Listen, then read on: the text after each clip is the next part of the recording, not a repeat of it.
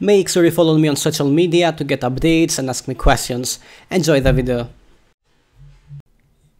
You can write React code in this format. However, in the long run, it will be very hard to maintain this kind of application. So we need a better way to write JavaScript code. For now, I will create a new file and I will name it app.jsx. JSX is a statically type object-oriented programming language designed to run on modern web browsers. JSX is fast, safe and easier to work with, and of course we will see why starting in the next video.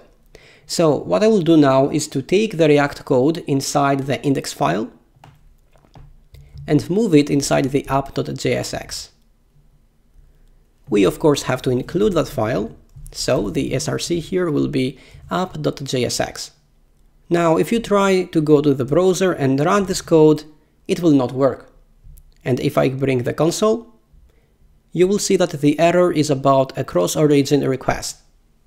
So yeah, we cannot really run this code without having a server. So let's create a server. Don't worry about this, our server will be very simple. So first, let's create a package.json file to manage our dependencies. In your terminal, run npm init. So this will initialize the package.json file. So the name will be does-it react and everything else will be default. Now let's create a server.js file. So server.js. So in this file we are going to create an express server. So with npm we can install express and save it as a dependency. Once you have express installed, you can see the dependency right here. So let's see now how we can create a server. So in the express website, getting started, hello world, you can see the basic steps that you need to create a server. Believe it or not, all we need to do is pretty much this amount of code. So inside the server.js file, we will create an express variable, so var express, and we will include or require express. Now I will assign this to an app variable, so we can have access to all the express functions. For example, to serve static files such as images and CSS and JavaScript, we can do something like this. app.use and then express static.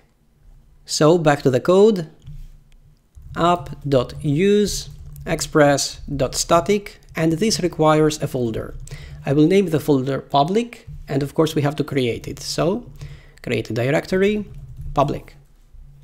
Because the server expects all the static files to be inside the public folder, we have to move app and index inside. Now we want to start the server and listen on port 8080 for connections.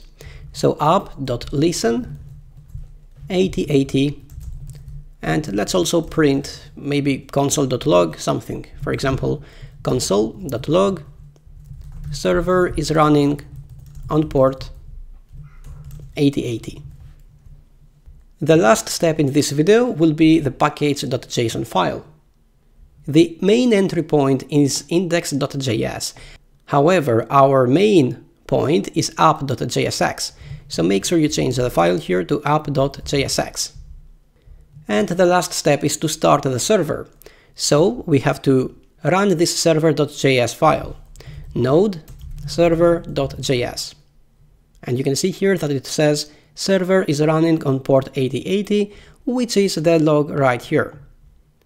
Now if I go back to the browser and I go to localhost 8080, we should see the result without any problem.